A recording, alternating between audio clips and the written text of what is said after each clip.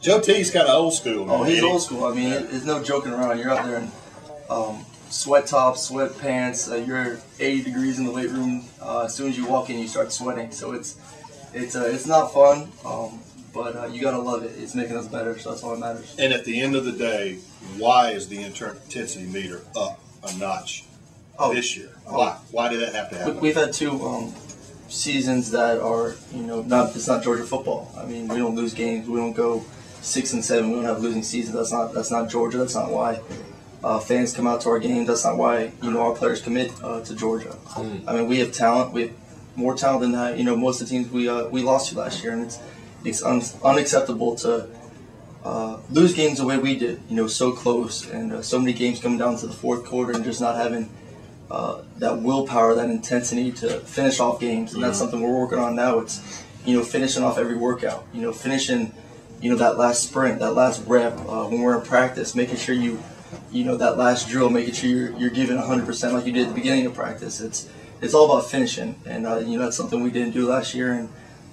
that's something it's a huge focus right now, and that's what we've been working on. How different, though, and we talk about being 3 springs in, obviously joking around, because the first one led to your redshirt season. Then last year was getting ready to start and be the guy. How different is this spring from last spring? I'm not even going to go to 2 springs ago, because I've got to imagine that the learning curve from a year ago to now is totally different from you, now that you've got 13 games to go back and look and say, okay, here's where I need to get better. I think it's, for me personally, it's a lot calmer. I have specific things that I want to work on this spring, and things like my footwork, moving in the pocket, keeping my eyes downfield and not looking at the rush, things like that. And before it was more like learning the playbook, learning exactly what I'm doing out there, and that it takes time. We have a pretty big playbook.